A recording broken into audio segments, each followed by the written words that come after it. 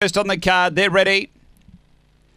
Racing, and there's speed toward the inside. Windmill Hayes out quickly. Topology got chopped out of it, and Windmill Hayes is going to drive and lead. Right out the back is Aston Amon. Out of the straight they race. Windmill Hayes clear from Sacred Witch, and behind those Motown Roy, then Canley Ollie. And next is Zero Knockin', then Topology. And back at the tail, Roxy Roller. And they've got to grab Aston Amon, who's in the home running. Down the back, and the front runner, Windmill Hayes by 3. Over Sacred Witch, and then came Canley Ollie. And next is Topology. They race to the turn. Windmill Hayes straighten the leader, clear of Sacred Witch. It's Windmill Hayes in front, and Windmill Hayes beats Sacred Witch, Canley Ollie, then Topology. Next is Zero Knockin', behind those Roxy Roller, Motown Roy, and not finishing the race there was Aston Amon, was grabbed short of the winning post the first time round. 35.11 the run.